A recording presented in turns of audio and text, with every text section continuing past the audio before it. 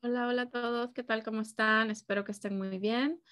Hoy vamos a aprender de los objetos de complemento directo e indirecto. So that means direct object pronouns and indirect object pronouns. First, we'll do a little review of direct. That was the end of Spanish 1.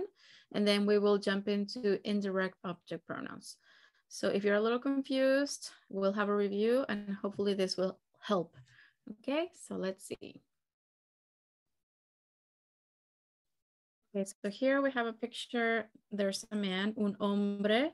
Él está recibiendo una pizza y está hablando por teléfono. El señor está hablando por teléfono y él está diciendo, sí, mi amor. So that means he's probably on the phone with his wife. Yes, my love, sí, mi amor. And then we have a little word here that you may or may not know what it means. This word here, les. And then he says, estoy cocinando la cena a los niños. Okay, estoy cocinando. This you probably recognize from Spanish 1. That is the present progressive. So what you use when you're talking about things that you're doing at the moment. So cocinando is a form of the verb cocinar, which means to cook. And then estoy is the form of the verb estar that goes with yo, the first person. So that means I am cooking, right? I am cooking. La cena is dinner. And then a los niños, in this case, would be for the kids, for the boys, or for the kids, for the children. So what does this word mean here? This happens to be an indirect object pronoun. And in this case, it means for them. So if you translate this bubble, he's saying, yes, my love, I'm cooking dinner for the kids, which is kind of a joke because he's not, right? He's receiving the pizza. But what I wanted to point here or bring to your attention is that word, less. It means for them, to them, from them, depending on the context. So he's saying, yes, my love, I'm cooking the dinner for the kids. So he's cooking the dinner for them. So less means for them. I know it may sound redundant or repetitive to say for the kids and for them in the same sentence, but that's just the way we speak in Spanish. It kind of sounds weird, I know, but it's not incorrect. It's not grammatically incorrect in Spanish. Okay, so we'll look at a few examples of when to use indirect object pronouns, where specifically they go, which from this sentence you can see it goes right before the verb. In this case, you have two verbs and it goes right before the first verb.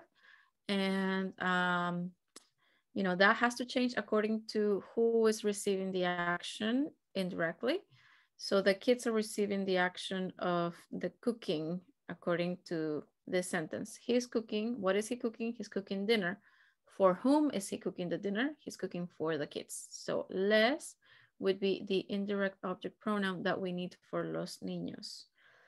But let's take a look at direct object pronouns first, because this explanation that I just gave might be super confusing for some of you. You're like, oh my goodness, what is she talking about? I'm totally lost. So let's see, let's take a look. Let's rewind a little bit of direct object pronouns. Okay, so, okay, let's look at this picture. Hay dos dinosaurios, la mujer y el hombre. And she's saying to him, tú nunca me abrazas. Okay, tú, you guys know it means you. Nunca, you may or may not know this word, it means never. And then me abrazas. Abrazas is the form of the verb abrazar, which means to hug. And then she's saying, you never hug me. Notice that the me doesn't go after the verb, it goes before. That's what happens with direct object pronouns and indirect object pronouns. They go before the verb. Now, the subject is tú. That's the subject of the sentence. The verb is the verb abrazar. It's conjugated, of course, to the form of you, tú. So it's not an AR, it's an AS. And then the direct object pronoun goes before. Okay, so tú nunca, well, she said never. So tú nunca me abrazas. You never hug me. It would not be correct to say tú nunca abrazas me in the order in which we speak in English. That wouldn't be correct. So tú nunca me abrazas. And this is kind of sad because he has really short arms. So, you know, no wonder he doesn't hug her. Él no la abraza. So here I could say él, the dinosaur, he. Él nunca, he never hugs her. To say her, it's la. That's the pronoun that we need for ella, for her. Él nunca la. And then because I'm using third person, I'm saying he is the subject. The verb abrazar, the ending is just a. That's the ending that we need for él, right? So you may need to refresh a little bit the endings of AR verbs, ER verbs, IR verbs, depending on the subject. So if it's an AR verb and it's about yo, it's o. If it's about you, it's ellas. If it's about he, she, usted, él, ella, usted is a. If it's about nosotros, amos. If it's about ustedes, ellos, ellas, and, right? So we hug would be abrazamos. They hug would be abrazan. He hugs would be él abraza. But we're saying he never hugs her. So la is the direct object pronoun that we need for ella. So actually, let's look at a few more examples for you guys to find what's the direct object and what's the direct object pronoun, okay? So basically, to figure out when you have a direct object, you have to figure out who or what is receiving the action of the verb. The verb is the action word. So it's important to, you know, go back to the basics. What is the subject of a sentence? What is the verb of a sentence? What is the object? So the object is what or who receives the action of the verb that the subject does.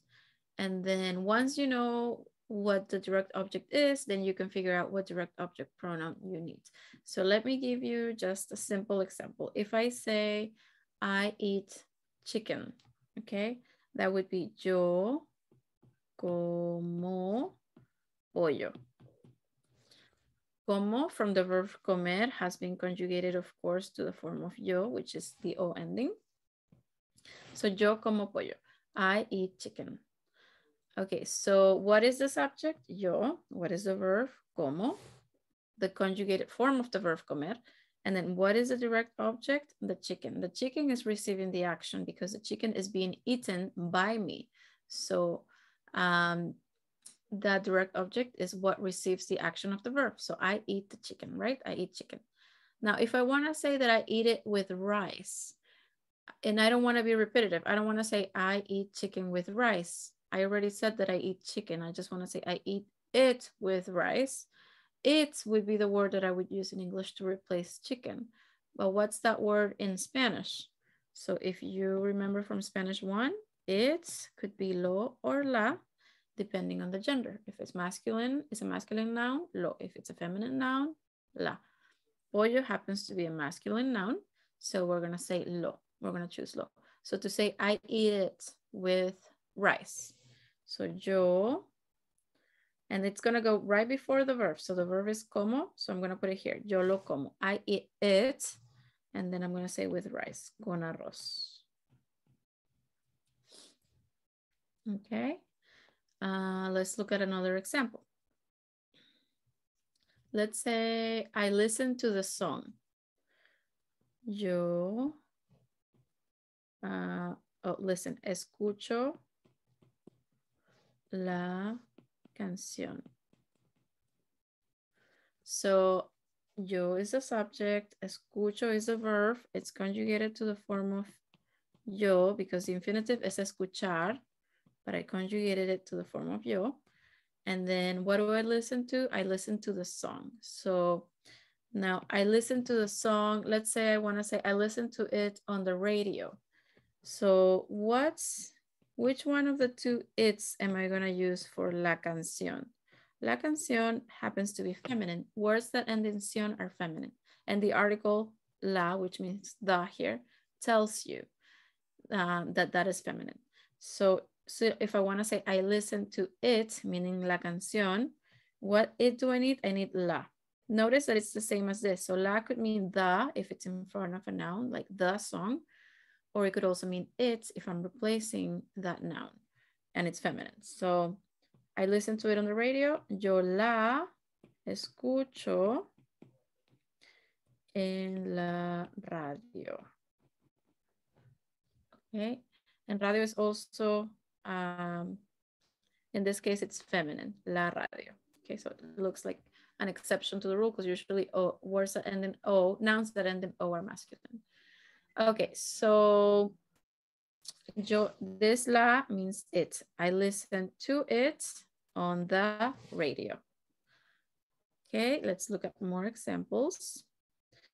Let's say you watch the movie. You watch the movie. Tú ves, from the verb ver.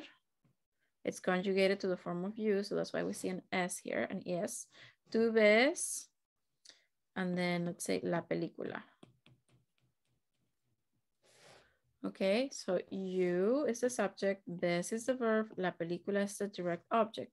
Now, what direct object pronoun do I need for la película? Do I need lo or la? La película is feminine, so I'm gonna say la. Now, let's actually switch it up a little bit. And now I wanna say not the movie, but the movies.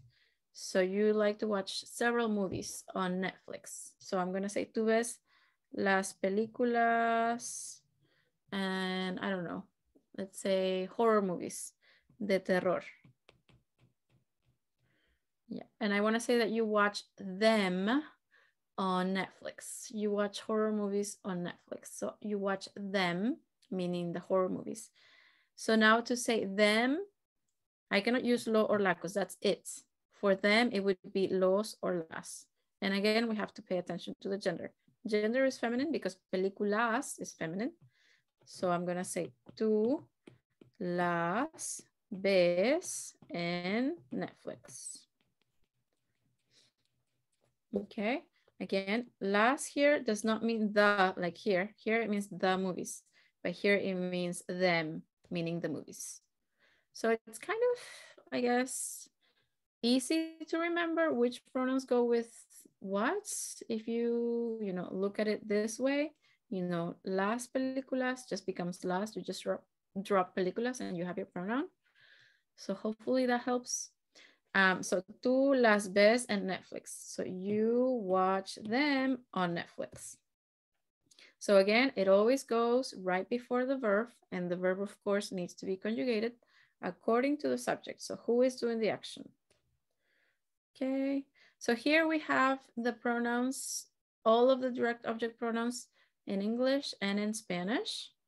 So in this order, me or me in English is me in Spanish. You is te, him, her, it, or you is Lola, us is nos, you, like in Spain, os, them or you, los, las. So let's look at some examples.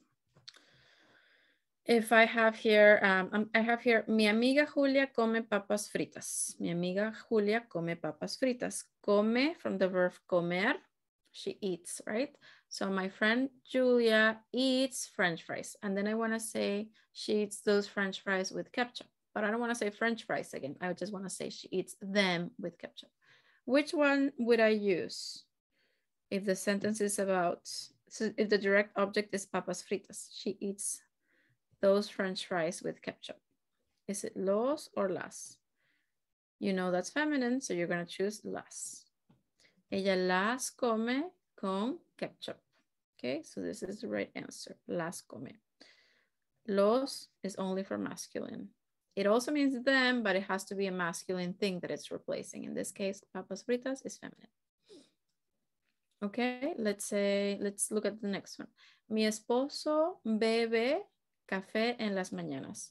So bebe from the verb beber, which means to drink. It's conjugated to the form of el. Mi esposo bebe café en las mañanas. So what does he drink in the morning?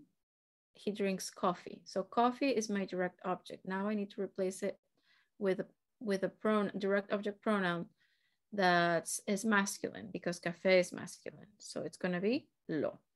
And I want to say he drinks it with milk. So él lo bebe con leche. Again, right before the verb. The verb is conjugated, of course. Él lo bebe con leche. Okay, let's say this one is about mi mamá. Mi mamá come frutas todos los días. Mi mamá come frutas todos los días. So she eats, again, come is conjugated to the form of ella. So that's why it's e. Él and ella always have the same ending, right? Él, ella, and usted. They always have the same ending. So in this case, come. That's why come was the same conjugation in the previous, which is about, oh no, sorry, that was bebe. But the same ending, just an E. Okay, so mi mamá come frutas todos los días. And then I want to say that she buys them at Publix. Here I'm using the verb comprar, which means to buy. So she buys them at Publix. Oh, no, sorry, comprar. That's the infinitive AR. Ella, so frutas is feminine. So I'm going to have to use the feminine them.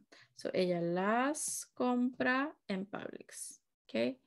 I'm not talking about the days. I'm just saying that she buys them every day. But what does she buy every day? What receives the action of the verb? The fruits. The fruits are what is bought. So ella las compra en Publix.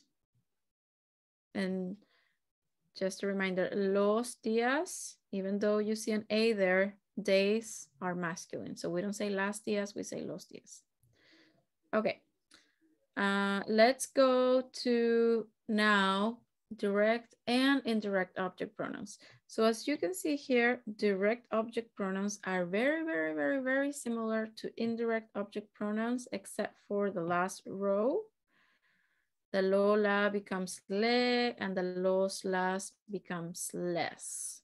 But other than that, the first two rows are the same.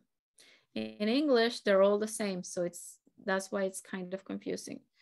Even with subject pronouns, like for example, te and tú, they both translate to you in English.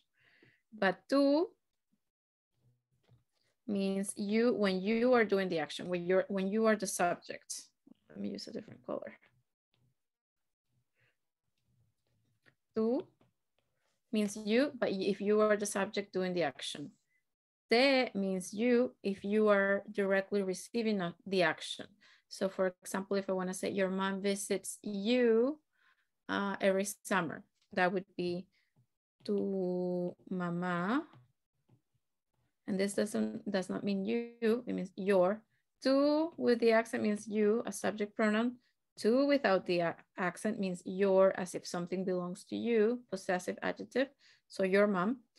And then your mom visits, visita, from the verb visitar, conjugated to the form of ella, visits you every summer. So I'm going to put it here. Te visita.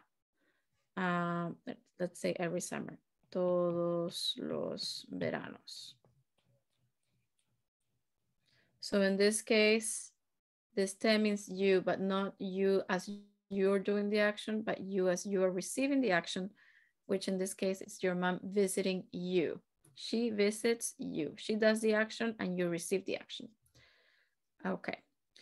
And then here, this te, it also means you receiving something, but not directly. In this case, it's indirectly. So somebody does something for you, to you, or from you. So let's look at some examples. Okay, so if I give a gift to my mom on Christmas, how could I write that sentence? That would be like this. So the verb dar. Dar is in the yo form is doy. Okay. It's an air verb, and normally you would just put an O, but in this case, it's irregular, kind of like the verb ser, which to say I am, you don't say so, you say soy.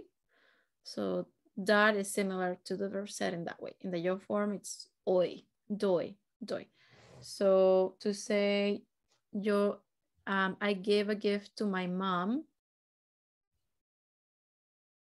Okay, so if I want to say I give a gift to my mom, yo doy un regalo a mi mamá.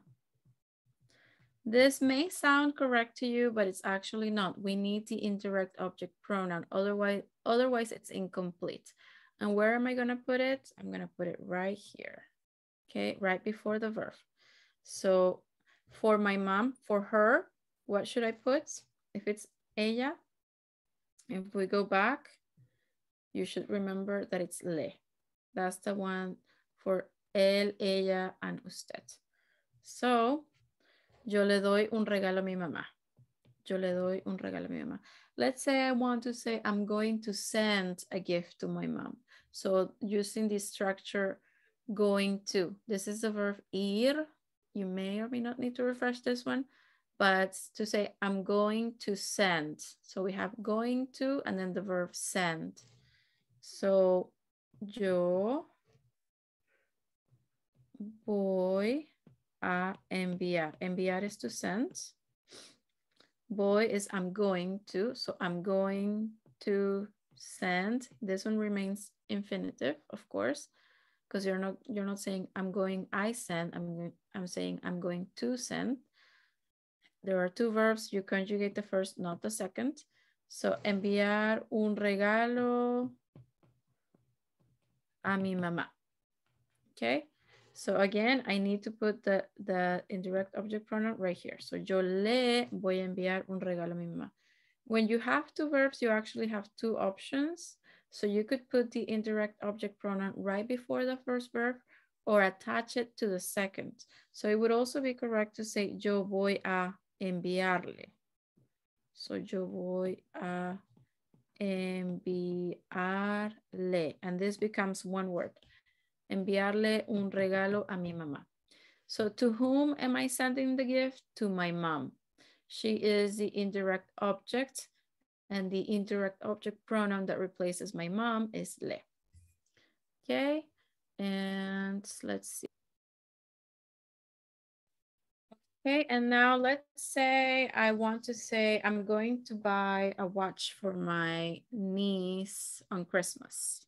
So I want to do something for someone. I'm going to buy something for someone. In this case, for my niece. So that would be yo voy a comprar. I'm going to buy. And then a watch, un reloj para mi sobrina. That's my niece. So I'm going to buy a gift for her. So that should be yo le voy a comprar un reloj. In this case, actually, this para should be, sorry. So if I'm just saying I'm going to buy for her, I could say para mi sobrina. But if I'm using the indirect object pronoun here, I need to say le voy a comprar.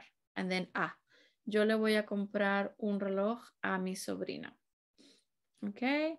And then last one here, if I'm going to take something away from somebody, so from somebody, I could say, let's imagine I have a guitar and my cousin borrowed this guitar 3 years ago and he hasn't returned it. So I need to take it away from him.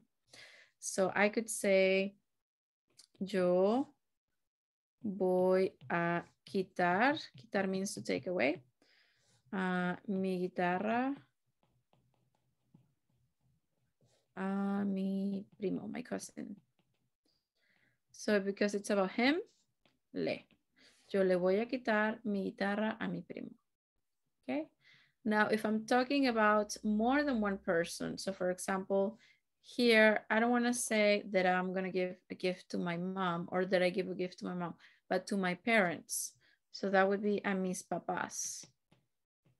Then, of course, this direct object pronoun would become less, right? Because I'm talking about mis papás, my parents. It's two people.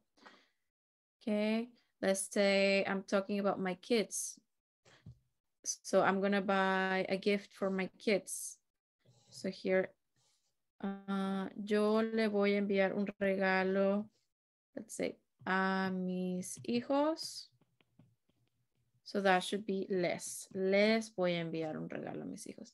So this is where That picture at the beginning of this presentation makes sense when the guy was saying, les estoy cocinando la cena. So I'm cooking the dinner for them, for the kids. Les, he used les, right? Because it's for the kids.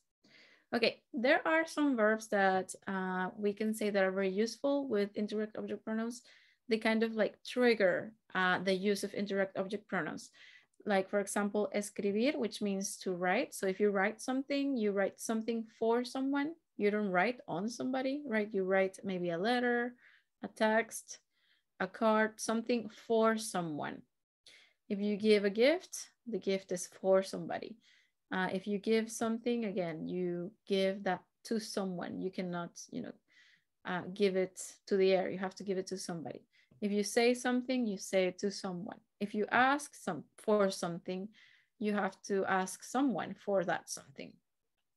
Preguntar o responder. So that's to ask a question or to answer a question. Again, that has to be done to someone or for someone. Enviar, to send, mostrar, to show, ofrecer, to offer, servir, to serve. All of those verbs require that you do something and then that something or that an action is done for someone, from someone, or to someone. Okay, so let's look at this example here. Yo escribo emails o correos electrónicos todas las semanas. So I write, escribir is the verb to write. Yo escribo correos electrónicos would be the proper way, but nobody uses it. So yo escribo emails todas las semanas.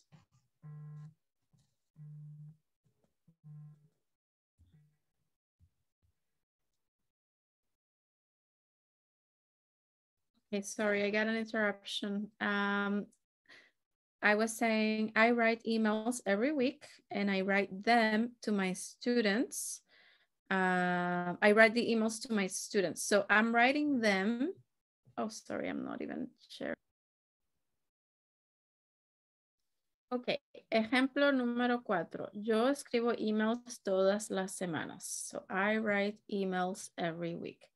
Now I want to say I write to my students and my colleagues. I write to my students and my colleagues. So I write to my students and my colleagues. They would be the people receiving those emails from me. So because I'm talking about the students and colleagues, that's ellos. So I have to write les. Okay. So les escribo a mis estudiantes y a mis colegas. Okay. A mi mamá le gustan los perfumes. So she likes perfumes. So I want to say that I gift her a perfume every year.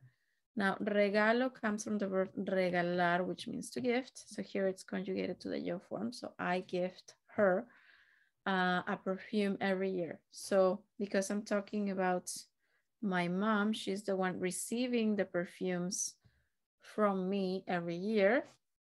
I'm going to say le. Okay, le regalo to her or for her. I gift these to her or this perfume to her.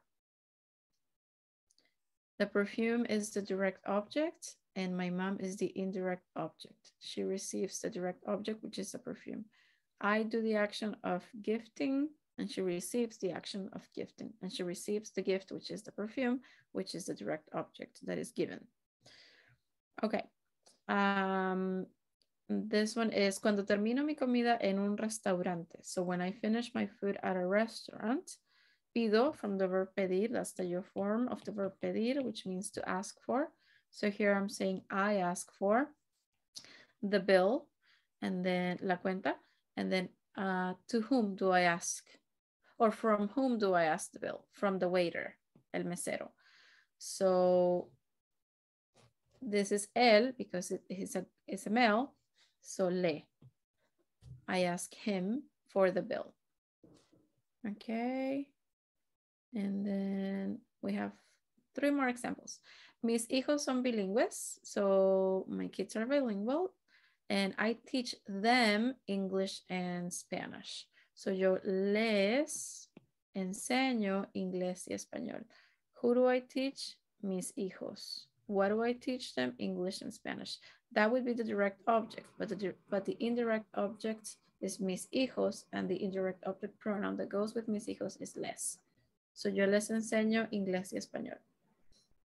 And here, me gusta tener reuniones en mi casa. Cuando tengo invitados, ofrezco comidas y bebidas. Because I'm talking about what I offer my guests, I offer them drinks, food and drinks, but I offer it to them, and to them would be les, right? Les ofrezco comida y bebidas. Mis hijos reciben dinero todos los domingos. My kids receive money every Sunday. Mi esposo y yo, so nosotros, that's the subject. We do the action of giving. Damos, from the verb dar, we give. Nosotros damos $5. So we give them $5. So that would be les damos. We give them $5. And then last one here, cuando ves personas que no tienen casa y están pidiendo dinero. So when you see, ves from the verb ver, it's conjugated to the form of to. When you see people that don't have a house and are asking for money, ¿qué haces? What do? Do you give them money? So here, because you're talking about them, the people, you're saying you're giving money to them, you should use less, right? You give the money, money would be the direct object, but the people that receive the money would be the indirect object. So what indirect object pronoun do we need for ellos? You need less. Okay, and that's it. I hope you guys are more familiar or understand better how to use direct and indirect object pronouns, and maybe even better the English language as it is, right? The grammar in English. If you need any help, of course, I'm here to help you guys. Just let me know, okay? Ciao, gracias.